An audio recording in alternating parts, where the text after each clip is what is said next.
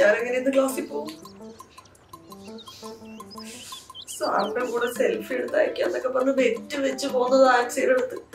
ഇന്ന് ഞാൻ ക്ലാസ്സിലോട്ട് കയറി ചെന്ന് അവളെ എന്നെ നോട്ടിക്കും. ഞാനെന്തിനാ നാറുന്നത്? ഞാൻ സാറിന്റെ നാട്ടിൽ പോയാ പോയി. അതിന് സാറിന്റെ നാറിപ്പോ എവിടാ? ആരോടാ ഒന്ന് ചോദിക്ക? സാറിനോട് തന്നെ ചോദിച്ചാ പോയി. ചോദിച്ചങ്ങേര് പറയൂ. അതിപ്പോ ചോദിച്ചാലല്ലേ അറിയൂ. ചോദിക്കാം, ചോദിച്ചാ പോരെ? ചോദിക്കാലോ. ഇന്ന് ഞാനിതിലൊരു തീരുമാനം ഉണ്ടാക്കി. എന്തായാലും നാളെങ്കിലും അതിനൊന്ന് ട്രൈ ചെയ്തിട്ട് നാളെ കേട്ടാ പോരെ?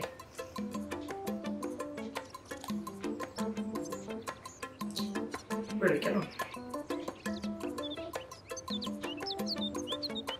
വിളിക്കാം, വിളിച്ചേക്കാം.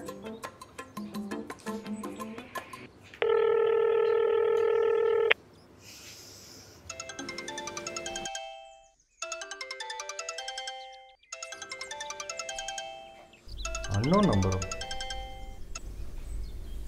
Hello.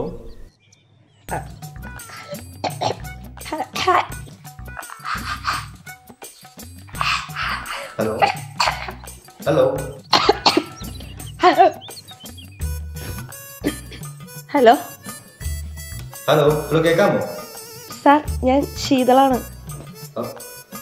ശീതൾ? ഈ നമ്പർ എവിടെ നിന്ന് കിട്ടി?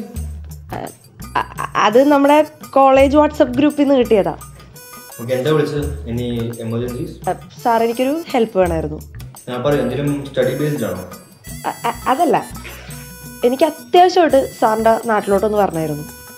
എന്റെ നാട്ടിലോ? വൈ? എനിക്ക് എൻ്റെ ഒരു ഫ്രണ്ടിനെ കാണാനായിരുന്നു. ഗുഡ്. അതിനിപ്പോൾ എന്താ വേണ്ടി? ഞാൻ എന്തെങ്കിലും വഴി വല്ലതും പറഞ്ഞു തരണോ? വഴി ചോദിക്കാനാണെങ്കിൽ എനിക്ക് എൻ്റെ ഫ്രണ്ടിനോട് തന്നെ ചോദിച്ചാൽ പോരും. സാറ്, അത് സാറിന്റെ നാട് എക്സാക്റ്റ് എവിടെയായിരുന്നു? പത്തനംതിട്ട അല്ലേ? പത്തനംതിട്ടയില് hello hello hello hello hello hello കേക്കാമോ? ഉണ്ടോ? ഹലോ, വോയിസ് ബ്രേക്ക് ആവുന്നു കേട്ടോ. ഹലോ ശീതൾ, കേൾക്കുന്നില്ല? ഹലോ സാർ, പത്തനംതിട്ട റെയിൽവേ സ്റ്റേഷന്റെ അവിടെ നിന്ന് എങ്ങോടാ? പത്തനംതിട്ട ഒരുപാട് റെയിൽവേ സ്റ്റേഷൻ ഉണ്ട് Sheethal. which one are you talking about? അവിടെ ഒരുപാട് റെയിൽവേ സ്റ്റേഷൻ ഉണ്ടെന്ന് എനിക്കറിയാം. സാറിന്റെ വീടിന്റെ അടുത്തുള്ള റെയിൽവേ സ്റ്റേഷൻ ഇല്ലേ? അവിടെ നിന്ന് എത്ര കിലോമീറ്റർ ഉണ്ട് സാറിന്റെ വീട്ടിലോട്ട്? എന്റെ വീട്ടിൽ നിന്നൊരു ഐ തിങ്ക് ഓൾമോസ്റ്റ് ഒരു 13 കിലോമീറ്റേഴ്സ്, ഹാർഡ്ലി 14. അത്രയും കിലോമീറ്റർ കഴിഞ്ഞ് സാറിന്റെ വീടെത്തുന്നതിന് മുമ്പ് ഒരു പള്ളിയില്ലേ? പള്ളി, ഒരു കുരിശുപള്ളിയുണ്ട്. പിന്നെ ഒരു അമ്പലം ഇല്ലേ? അമ്പലം എല്ലായിടത്തും അമ്പലം ഉണ്ടാവുമല്ലോ. അപ്പൊ ഉണ്ടാവും, അവിടെ ഉണ്ടാവും. ഒരു ദേവിയുടെ അമ്പലം. അതിന്റെ അടുത്തൊരു ഷാപ്പില്ലേ? അമ്പലത്തിനടുത്ത് ഷാപ്പോ? അല്ല, കുറച്ച് അങ്ങാടോ ഇങ്ങോട്ടോ ഒക്കെ പോകുമ്പോഴത്തേക്കും. അതാ എനിക്കറിയാം, ഷാപ്പ് ഉണ്ടാവും. എല്ലാ സ്ഥലത്തും ഷാപ്പ് ഉണ്ടാവുമല്ലോ. അല്ല, അങ്ങനെയല്ല. ഈ അമ്പലത്തിന് മുമ്പാണോ അതോ ശേഷമാണോ സാറിന്റെ വീട്? അപ്പൊ പള്ളി കഴിഞ്ഞിട്ട്. ഓ, അവിടെ സാർ എനിക്ക് വരേണ്ടത്. അവിടെ എന്റെ ഫ്രണ്ടിന്റെ വീടും. അത് കറക്റ്റ് ആയിട്ട് എനിക്ക് വഴി അറിയില്ല. അല്ല, സാർ ഇപ്പൊ എവിടെയാണ്? ഞാനിപ്പോ ഇവിടെ തന്നെ ഉണ്ട്. സാർ നാട്ടിൽ പോയില്ലേ? ഇല്ല, പോയില്ല. ഒരു പെട്ടെന്നൊരു എമർജൻസി വന്നായിരുന്നു. അത് നന്നായി. ഓ, കഷ്ടായി എന്ന് പറഞ്ഞതാ. എന്താ ഹെൽപ്പ് വേണ്ടത്? സാർ എപ്പോഴാ നാട്ടിൽ പോകുന്നേ? ഞാൻ ടുമോറോ ഏർലി മോർണിംഗ്. നാളെ മോർണിംഗ് അല്ലേ? സാർ, എനിക്കൊരു ഉപകാരം ചെയ്യോ? സാറ് പോകുമ്പോഴത്തേക്ക് എനിക്ക് കൂടെ ഒരു ലിഫ്റ്റ് തരുമോ? നാട് വരെ? No, that's not possible. എന്താ സാറേ, പോണ പോലെ ഒരു ഉപകാരം ചെയ്തിട്ട് കൂടെ? What? No, that's not possible. കാര്യം ചെയ്തന്നെ ഫ്രണ്ട് ഇല്ലേ? വിളിച്ചു കൊണ്ടുപോകാൻ പറ, ലിഫ്റ്റ് വരാൻ പറ. അയ്യോ സാറേ, അവളവിടെ ഒറ്റയ്ക്കാ താമസിക്കുന്നത്. അവളുടെ പാരന്റ്സ് ഒക്കെ എബ്രോഡ് ആണേ. അവൾക്ക് ഡ്രൈവ് ചെയ്യാൻ അറിയില്ല, അതുകൊണ്ടാ. അല്ലെങ്കിൽ അവൾ എന്നെ പിക്ക് ചെയ്യാൻ വന്നാണ്. പാരന്റ്സ് സാർ, അതെ, പപ്പയ്ക്ക് ഡ്രൈവ് ചെയ്യാൻ അറിയില്ല, അമ്മയ്ക്കും അറിയില്ല. അപ്പൊ പിന്നെ അവരെങ്ങനെ എന്നെ കൊണ്ടുപോകുന്നത്? സാർ, എനിക്ക് ട്രെയിനിലും ബസ്സിലും കയറി അപ്പ ഛർദ്ദിക്കാൻ പറ്റും.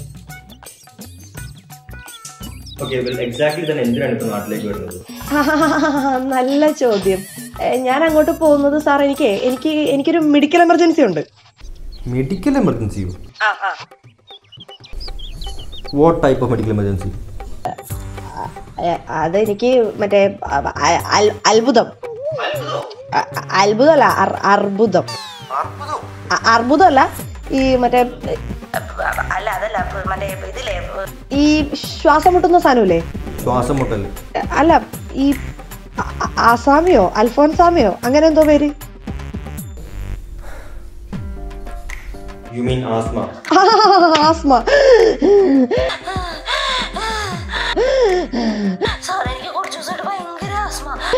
അപ്പൊ ഇങ്ങനെ എനിക്ക് പണ്ട് ഇതുപോലെ ഒരു പ്രാവശ്യം ആസ്മ വന്നപ്പോഴത്തേക്കും ഞാൻ ഈ പറഞ്ഞ ഫ്രണ്ടില്ലേ, ആ ഫ്രണ്ടിന്റെ വീട്ടില് അവളൊരു മീനെ വളർത്തുന്നുണ്ട്. അത് ഭയങ്കര ഇമ്പോർട്ടന്റ് മീനാ.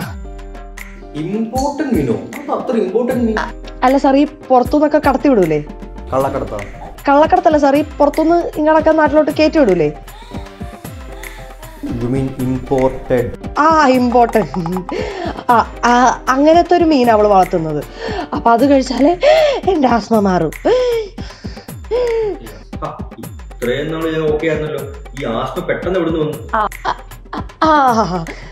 സാർ അത് ചോദിക്കണം. സാറിനോട് എനിക്കത് പറയാൻ പറ്റൂ.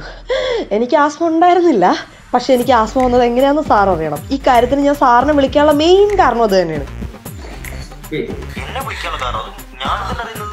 അന്ന് ഞാൻ സാറിന്റെ വീട്ടിൽ വന്നപ്പോ സാർ എന്നെ അടിച്ചില്ലേ? അന്ന് ആ അബദ്ധം പറ്റി അന്ന് മുതലാ എനിക്ക് ആസ്മ വന്നത്.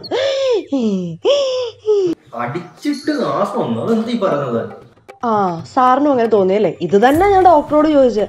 അപ്പൊ ഡോക്ടർ പറഞ്ഞത് തന്റെ മുഖത്ത് ആഘാതമായ രീതിയിൽ എന്തോ കൊണ്ടിട്ടുണ്ട്. ആ കൊള്ളലിൽ തന്റെ മൂക്കിന്റെ പാലം വളഞ്ഞിട്ട് താൻ വലിക്കുന്ന ശ്വാസം മൊത്തം ലെങ്സിലോട്ട് പോവാതെ വേറെ എങ്ങോട്ടാ പോകുന്നതെന്ന്.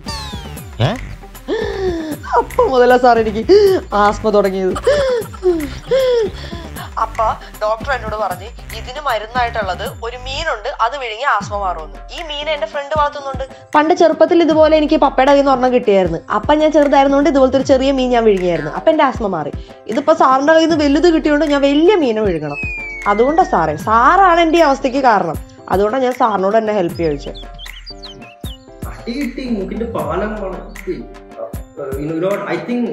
ആ ഡോക്ടർ അത്ര എക്സ്പെർട്ട് ആണെന്ന് തോന്നുന്നു. ഒരു സെക്കൻഡ് ഒപ്പീനിയൻ എപ്പോഴും നല്ലതായിരിക്കും.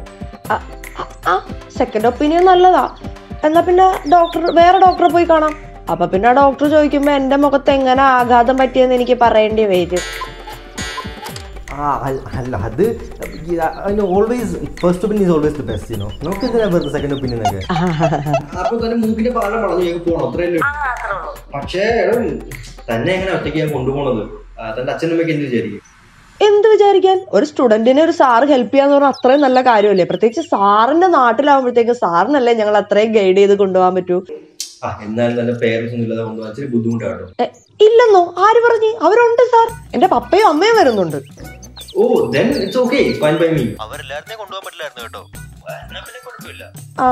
അതാ പറഞ്ഞേ, അവരും വരുന്നുണ്ട്. വീടിന്റെ ഫ്രണ്ടില് വരണ്ട. അത് അവിടെ കുറച്ച് കാട മുട്ടിട്ട് വെള്ളം കയറി കിടക്കുക. അപ്പൊ ചിലപ്പോ സാറിന്റെ കാറിൽ വെള്ളം കയറും. വീടിന്റെ വഴിയില് വഴി വരണ്ട, വഴിയിൽ വെള്ളം കയറിയേക്കുക. വഴിയുടെ അപ്പുറത്ത് കുറച്ചങ്ങ് മാറി ഒരു പാലമുണ്ട്, അവിടെ വന്നാ മതി.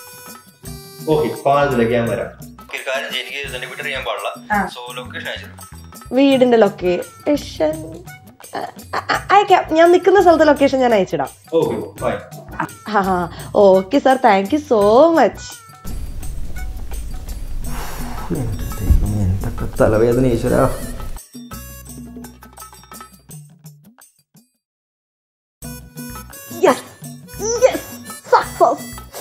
മോളെ ആൻസി, നിനക്കിട്ടുള്ള പണി വരുന്നുണ്ട്. എന്റെ ദൈവമേ, ഈ പോക്കിൽ എല്ലാം ഓക്കെ ആക്കിയേക്കണേ.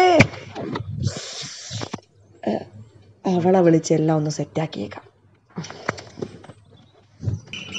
ഹലോ ഹലോ, എടി സാറിന്റെ നാട് എവിടെ ഞാൻ കണ്ടുപിടിച്ച്. എവിടെയാണ്? അത് പത്തനംതിട്ടയിലെ ആ ഒരു സ്ഥലം.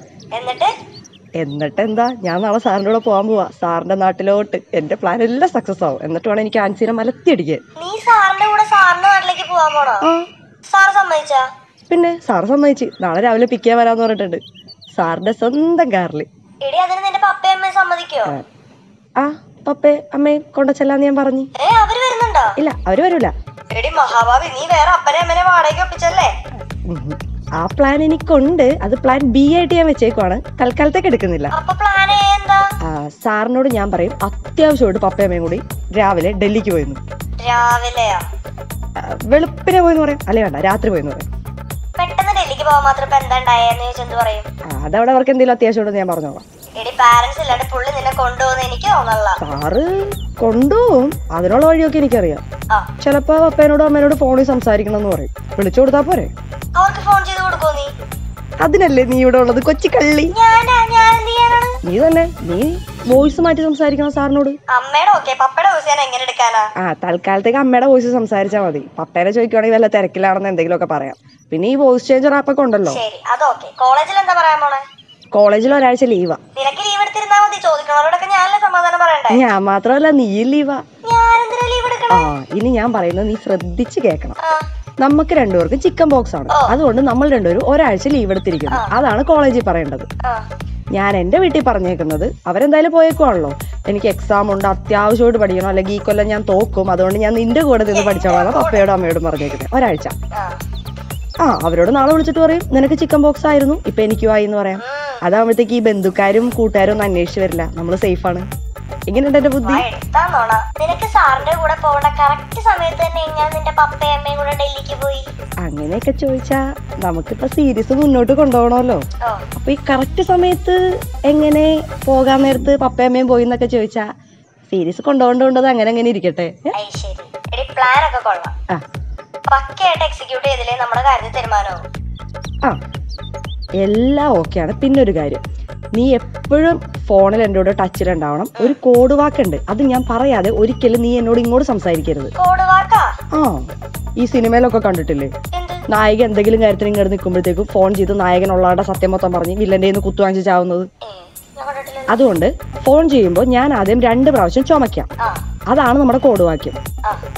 ആ, ഞാൻ ചുമച്ചു കഴിഞ്ഞാൽ മാത്രം നിനക്ക് പറയാനുള്ള കാര്യങ്ങൾ നീ ഇങ്ങോട്ട് പറയാൻ പാടുള്ളൂ. അത് ഞാൻ അങ്ങോട്ട് ഫോൺ ചെയ്യുവാണെങ്കിൽ നീ ഇങ്ങോട്ട് ഫോൺ ചെയ്യുവാണെങ്കിൽ സെറ്റ് അല്ലേ? ഇടി, നീ പേടിക്കണ്ട, എന്റെ പ്ലാൻ പ്രകാരം ഒക്കെ സക്സസ് ആവും. എന്നിട്ട് വേണം എനിക്ക് സാറിന്റെ കൂടെ ഒരു സെൽഫി എടുത്തിട്ട് ആൻസിയുടെ മുമ്പിൽ ഞെളിഞ്ഞു നിൽക്കാം. മാത്രമല്ല ഈ പോണ പോക്കിൽ സാറിന്റെ വീട്ടുകാരൊക്കെ കണ്ട് എല്ലാം ഒന്ന് സെറ്റ് ആക്കണം. നീ പേടിക്കൊന്നും വേണ്ട, ബാക്കി ഡീറ്റെയിൽസ് ഒക്കെ ഞാൻ വാട്സപ്പ് ചെയ്യാം. അപ്പൊ ഓക്കെ. എന്റെ ദൈവമേ, മിന്നിച്ചേക്കണേ.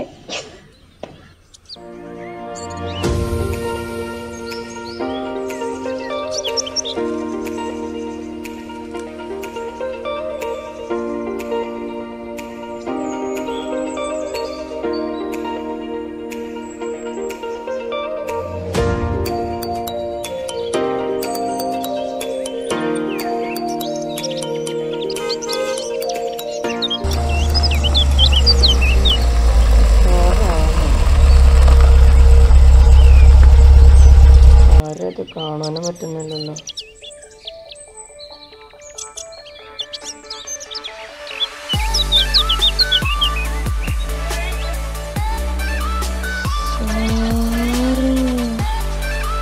ഹലോ, എവിടെ? ഇവിടെ സർ. പേരൻസ് എവിടെ?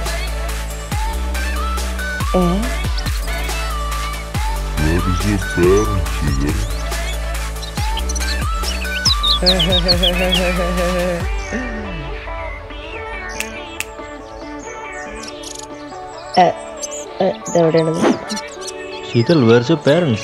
കേട്ടില്ലേ ചോദിച്ചത്? പാരൻസ്